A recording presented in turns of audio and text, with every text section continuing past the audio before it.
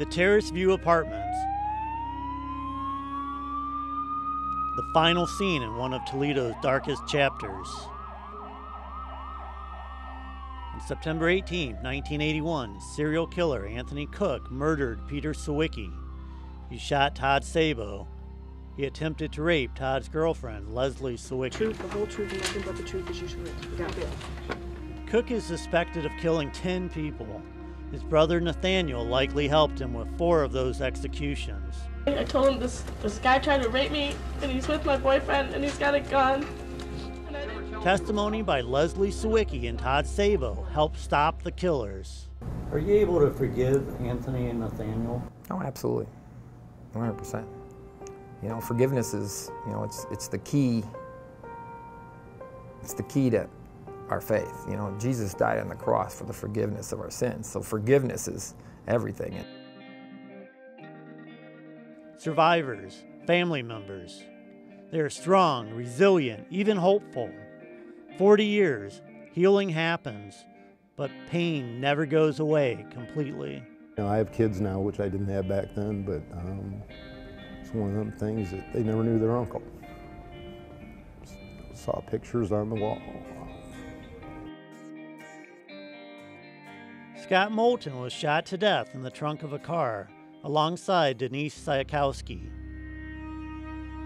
For 16 months, the Cook brothers stalked couples on the streets of Toledo. The city's nights were filled with terror.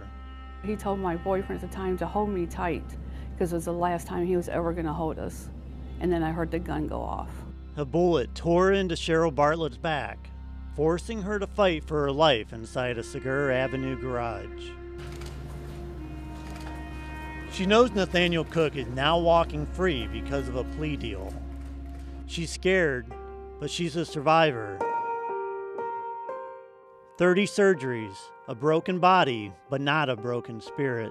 I just like to tell him that he may have done what he did to me when I was 18, and I was a victim. I'm not no victim no more. A little more than 3 months after a bullet traveled through his neck into his brain, Todd Sabo returned to the wrestling mat at the University of Toledo. He finished second in the conference in his junior year. A broken spirit, but not a broken body. I'm a wrestler. You know what I mean? And we're taught when, you know, any athlete or any person in the world, pretty much, you know, we're taught to fight back. We're taught to, you know, the world says get even. He conquered the physical pain, but not the emotional demons, until, he says, he found God 15 years ago. That relationship has given him the ability to offer forgiveness. A world without forgiveness is a world of constant revenge and retribution. We don't like the idea that someone can do something horrible and be let off the hook until we realize we're horrible and we've been let off the hook. But he understands that others will never forgive the Cook brothers. 12-year-old Dawn Backus was found in the basement of the now demolished State Theater. She was raped and murdered. The slimy creatures of the earth that took my most precious gift from God, they need flushed down the gutter. The crime was so brutal that Dawn's mother, Sharon, will never release the hate in her heart. She keeps a landline, awaiting a call that the Cooks have died or that they've been killed. Every single day, she remembers the girl who would not walk on her neighbor's lawns because she didn't want to be disrespectful. She was so happy and pleasant. She said her prayers every night, asking God to bless all the people and the animals in the world. The murders changed families forever. Steve Moulton grew up without his brother. He worked hard to make sure he wouldn't lose others. My wife going to the grocery store, kids going out and making sure, you know, we knew where they were at, things like that. We probably were extra cautious, but they understood. Yeah. Might not have liked it all the time, but they understood. For Cheryl, her family was her salvation. She says that her husband is her rock. He comforts her when the nightmares come, and they will probably always come.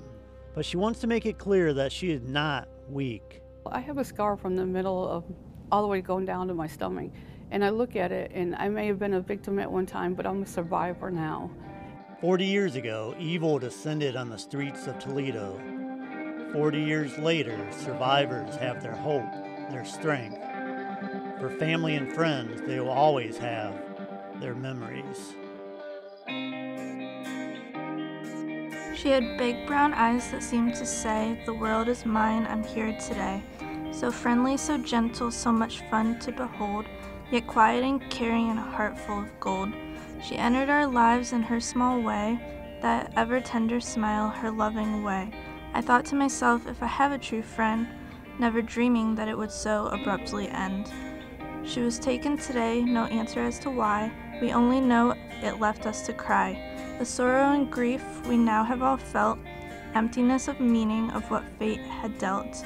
God grants us the faith and the peace we need now, and strength to forgive and a way to show how. To what she gave, her life and her way, will hold in our hearts until our last day.